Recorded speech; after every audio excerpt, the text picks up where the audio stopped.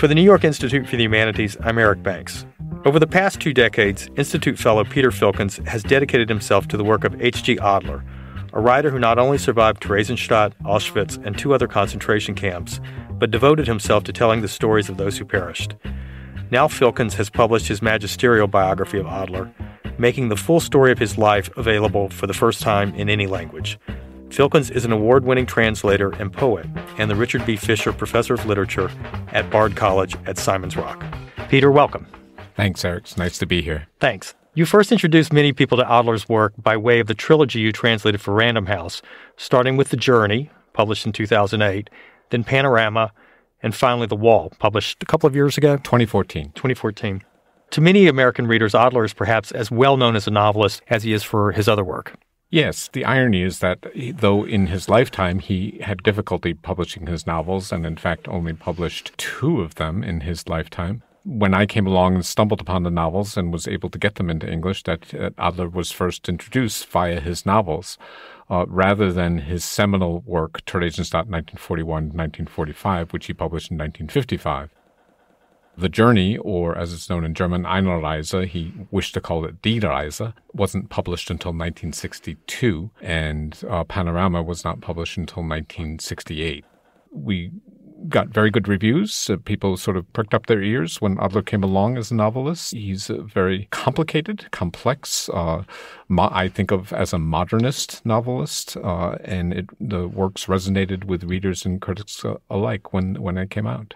Do you have any sense of how to account for that success that Adler found in English? I think time is the first factor, that readers and critics in Germany were not ready for a highly aestheticized, modernist, multi-voiced kind of fiction dealing with this material back in the late 50s or early 60s.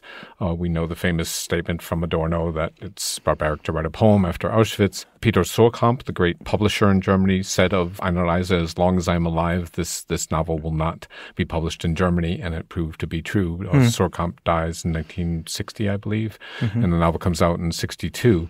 I think why it resonated here is because the novels are about how to shape the memory of this experience and how to think about this experience almost metaphysically. They're not simple memoir. They're not just autobiography.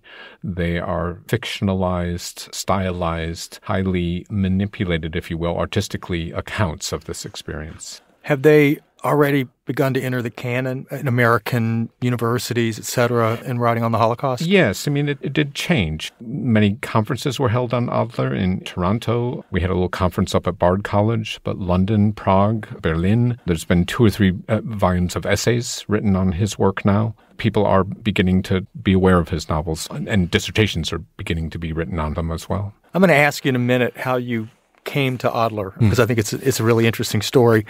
But just jump ahead a little bit. Was your access point through Sebald? Sebald famously mentions Adler. And of course, for people who don't remember, there was a moment, really now 15 years ago, I suppose, where Sebald was someone everyone was reading, I think. My access point was not. I had read Austerlitz when it first came out in 2001, and I love and do love Sebald. When I read Austerlitz, towards the end, as we know, this character H.G. Adler shows up when Austerlitz wants to learn more about Theresienstadt. He reads H.G. Adler's book on Theresienstadt. The map in Sebald's novel is Adler's map.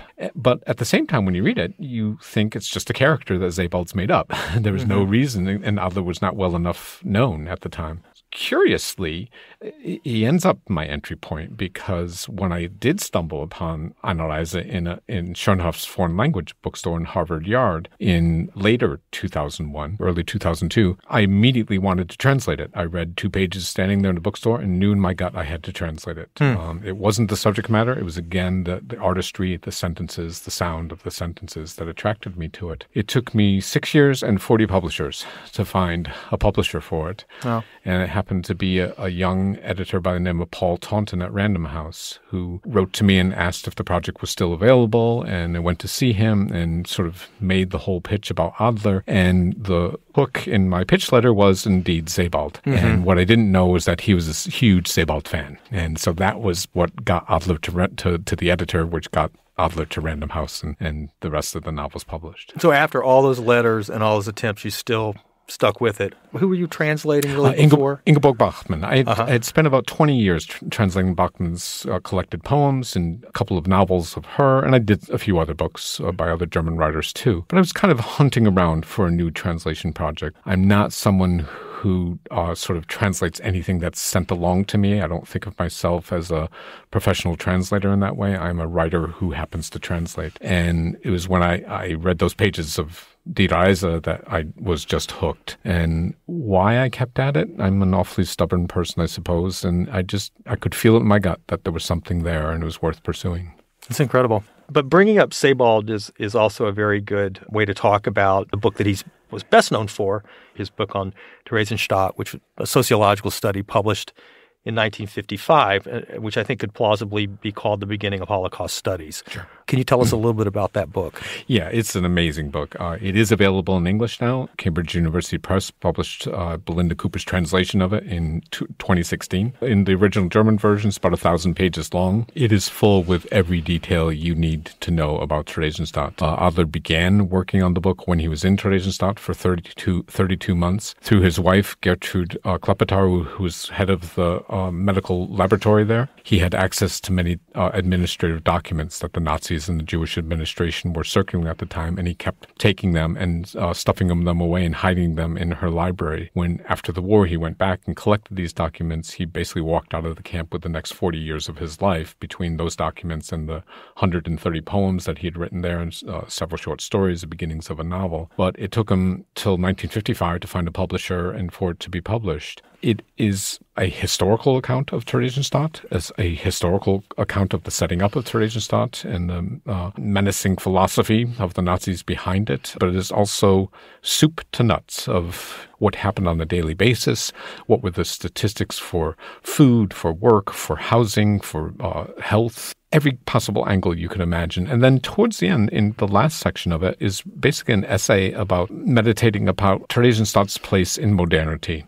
That Adler did not feel that Theresienstadt and the Holocaust was something limited to the Nazis. He saw it as a unnatural, but palpable outcome of the modern bureaucratic state, which turns human beings into objects. And that last section is really a sort of critique of modernity on the whole, not just a history of Theresienstadt. So it's history, it's sociology, and psychology. And in fact, those are the three main parts that he breaks the book up into. And that also connects to his final book that he's also, I think, somewhat known for, Administered Man. Yes. Which is published in the 70s? Yes, it's 1974. He spends 15 years working on it. And that is a study of the entire deportation system, whereas the Theresienstadt book is specifically focused on Theresienstadt. He only tells of his experience in a note at the back of the book. And he thought of the Theresienstadt book, the writing of it, as an act of self-liberation. The Administered Man was an act of scholarship, and that to employ the methods that he had developed in the Theresienstadt book to a study of the entire deportation system, again, philosophy behind it, and the consequences of it for modern life after the war. And again, the final part of Administered Man is a real interrogation of modernity and its bureaucratic underpinnings. He's such an interesting writer because it seems like he writes so philosophically at times. Yeah. And you think especially the last part of the Theresienstadt book, as you're pointing out, that it's not a coda exactly, but that it's a very philosophical meditation. And clearly he's a writer of ideas in many ways. Yes, very much. In that regard. Yep. But it meets up with this very dispassionate student of product of sociological thinking, which is which also seems to be somewhat sui generis, I think, with Adler, or at least that's my sense of it. Yes, and I think the one other element I would add in there is the eye of the fiction writer. He said of the Theresienstadt book that he thought of it as a Kafka novel, lively and engaging, but with reverse signification, meaning that Kafka is looking at the everyday world and seeing it as a nightmare. And Adler is writing about the everyday world in front of him, which is in fact a nightmare, and is nightmarish in its qualities. So he saw it almost as a mirror image of a Kafka novel. And throughout the Theresienstadt book, you see the eye of a writer focusing on particular details and rendering them in quite vivid and exacting dramatic fashion. In the novels, you have a artistic writer who is taking a step back and reflecting philosophically upon his experience. So the two mesh together.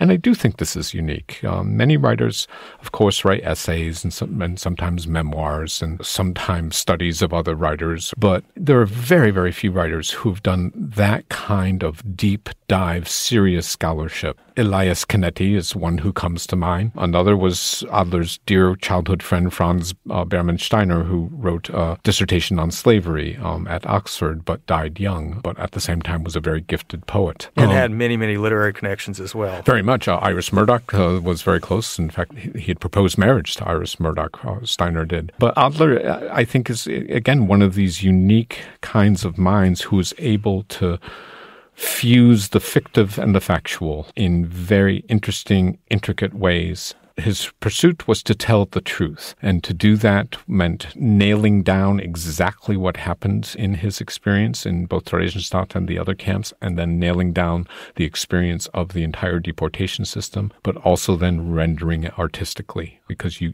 can't have the entire truth without the imagination. Well, one of the images, I mean, you mentioned Kafka, in particular in that context, and Kafka is so important to him. And one of the images, or the image that the book begins with, is such a Kafkaesque image. I mean, I hate to use that word, no. but it's really an incredible story. You reproduce a note card dated.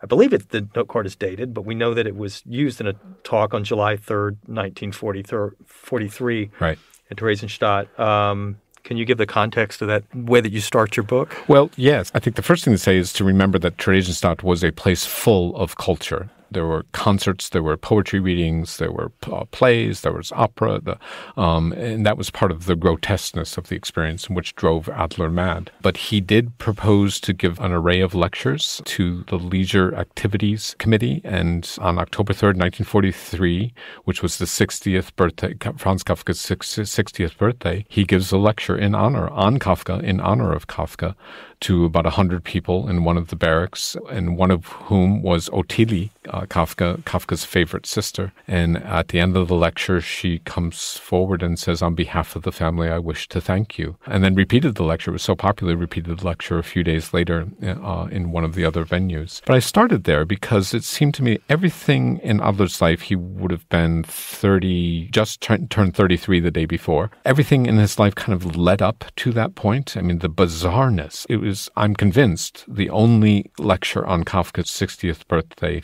in any of the German-occupied countries. Who would be so crazy as to give a lecture on Kafka, who was banned by the Nazis, whose books were burned? And that the only lecture on Kafka in German happens in Theresienstadt, of all places. And that it's also a combination that with the very fact that we have the note, the miraculousness of this material coming back out of Theresienstadt. And Adler was amazing at keeping hold of his materials and cataloging them and preserving them, and which, of course, end up in the archive. So I had a tremendous amount of material to work with, tremendous access to this material. So it starts kind of the archival life of the book, too.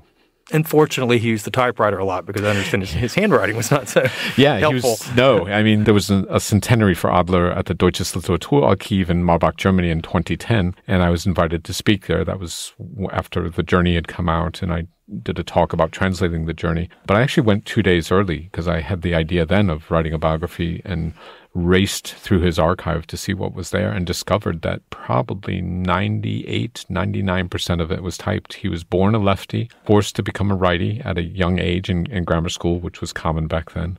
And his handwriting was so bad that his parents and his family couldn't read it. So as an adolescent, he begins typing all of his work. He had access to a typewriter in Theresienstadt because of Gertrude, his wife. And every letter he wrote from there on out post-war was all typed. And what's really amazing is that there are very few crossings out or corrections in the letters. And the letters are sort of left to right, top to bottom, solid text.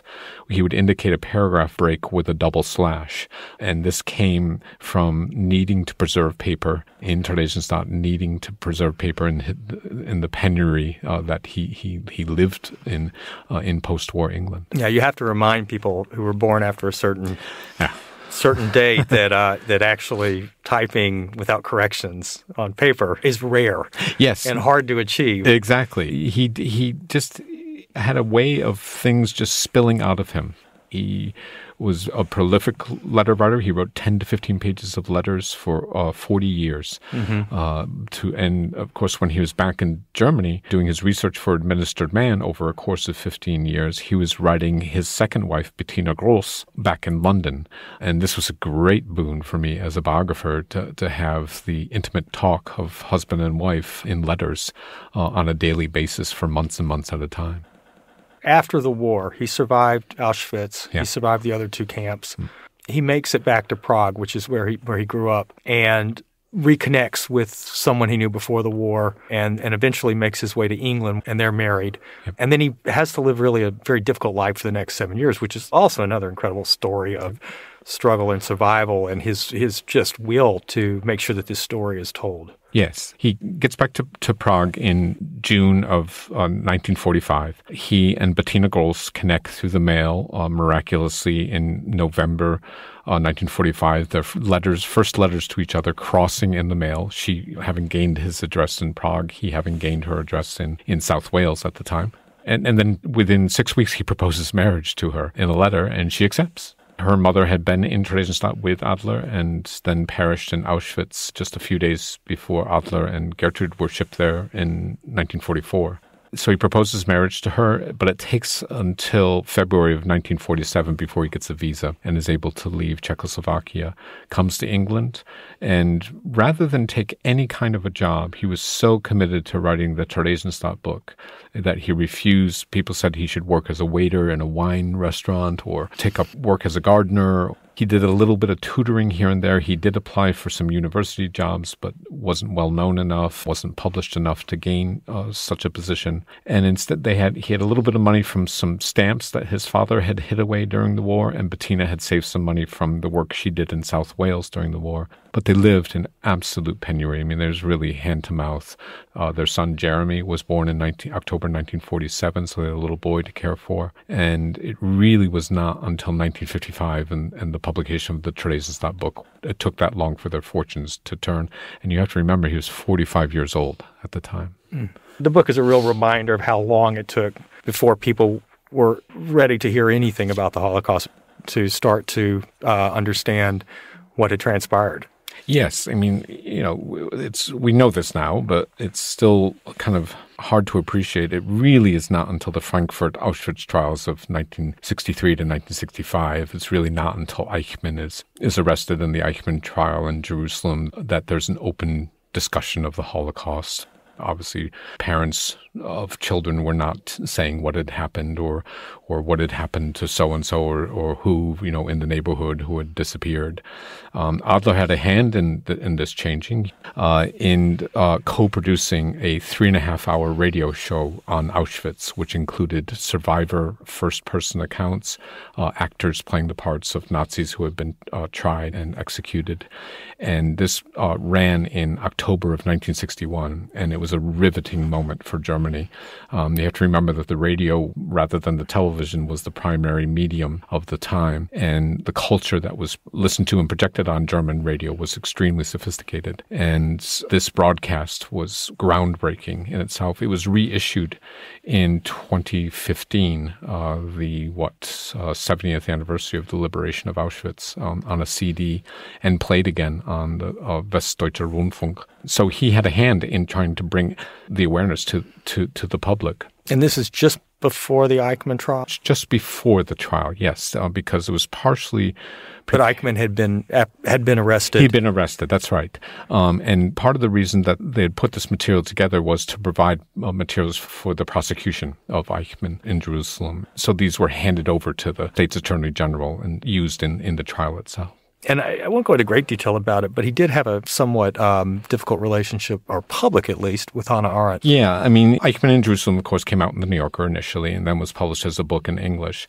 It was not until it was translated into German that he felt he should weigh in, because by then he was an acknowledged public intellectual. He, as I said earlier, produced radio programs, but he also wrote for the radio very frequently. He had become known, if you will, as Theresienstadt Adler, because he did a lot of lectures in Germany, Switzerland, at Jewish community centers, various conferences. So he had a certain position and felt that he should weigh in, and was asked to weigh in. He had a real problem with Arendt's loose handling of the facts, which others have criticized her for. And he also felt that she had quoted from and used materials by Eugen Kogon, another Holocaust scholar, and himself. She does acknowledge him in the book, but he felt that she had gone too far. And so he writes a blistering attack on her and publishes it in a German newspaper. Was weiß Hannah Arendt über den Shoah, I think it is. And does a half-hour radio program sort of leveling her too. His other connections was that way back, he had been in correspondence with Hermann Broch in Princeton. This is in 1949, and trying to get his Theresienstadt book published in English first. That's what he thought would happen, for it to be translated, and that it might appear at American Academic Press. And Broch reached out to Hannah Arendt and sent her the manuscript, and she indeed tried to help him find a publisher too. So there was a positive relationship early on, and a more critical one in the mid-1960s. By that time, and then a little bit later, Adler's a very well-known figure in Germany, or decently well-known. Decently well-known, I would say, yeah. I mean, more, again, as Theresienstadt, not as a novelist, but known as Theresienstadt Adler. He gives dozens of public talks per year, writes dozens of radio essays each year. It's primarily how he makes his living between 1956 and the mid-70s, when German radio began to retreat and economize and pay much smaller fees than they used to. But he earned quite a good living by that and became very well known for it. Did he ever return to Germany? He did not live in, or not return to Germany. Did he ever move to Germany? No, he said quite openly he would not live in a country that Hitler had once occupied. He had no problem being in Germany for 2 to 4 months a year during those years of research for Administered Man. He always thought of himself as a German writer. He always wrote in German, even after his move to London. German was the language of the household in London. He had no particular animus to the German people, if you will. His animus was to Nazi bureaucracy, which he still encountered in struggles to get hold of materials for Administered Man.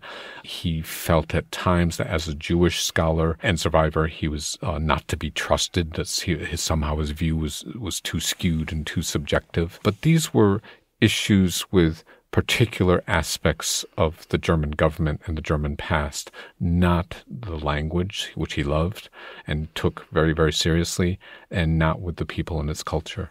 Do you know if there's any likelihood that your biography will be translated into German? We're very much hoping so, and we're already sort of making the first forays or moves to see if that happen. I would think it would happen. There are scholars already over there saying we need this to have it in German, and I'm very hopeful that it will be. Could you ever have imagined when you first picked up that book in Cambridge, Massachusetts, that you would be dedicating this much of the rest of your life? No. Or the 20 years to come. Exactly, right. No, obviously I couldn't. I had no idea. I do know, I can still feel in my gut the power of that prose upon me, and those years of belief in his work and trying to find a publisher for it. Writing the biography, it's the hardest thing I've ever done. I will say that, the amount of research that it took. And certainly in the midst of any project like that, one can grow tired at times, but I never grew tired of it, and I'm still not. The fascination of a single life, which was so much always in the middle of things and always on the margin of historical importance, that combination sort of really fascinated me all the way through, and trying to depict that kind of marginality but centrality at the same time was fascinating for me. Coming out of it on the other end, do you now feel more like you want to turn to a new translation, or Are you ready to get out of the biography business for a bit? Yeah, I think so. I'm a writer of poems. That's how I think of myself when I get up in the morning. And I've actually just finished a new collection, which I'm really excited about. And, I kind of spent 20 years on Ingeborg Bachmann and 20 years on H.G. Adler. I wouldn't mind having 20 years on Filkins if I got a chance to. But I would do another biography. If this right subject came along, there are only two conditions. One is that it be an American or Englishman such that all the documents are in English, because I had to translate all the documents for this. And two, that the archive be stateside, that I don't have to travel and be away from home as much as I had to be for this book. Yeah. Well, it's a beautiful book. The title is H.G. Adler, A Life in Many Worlds, and the author is Peter Filkins. And Peter, thank you very much. Thank you. This podcast was brought to you by the New York Institute for the Humanities at NYU and the Arthur L. Carter Journalism Institute. This episode was produced by Micah Hazel. You can find us on Stitcher, iTunes, and anywhere else you get your podcasts. For more information, visit us at www.nyihumanities.org.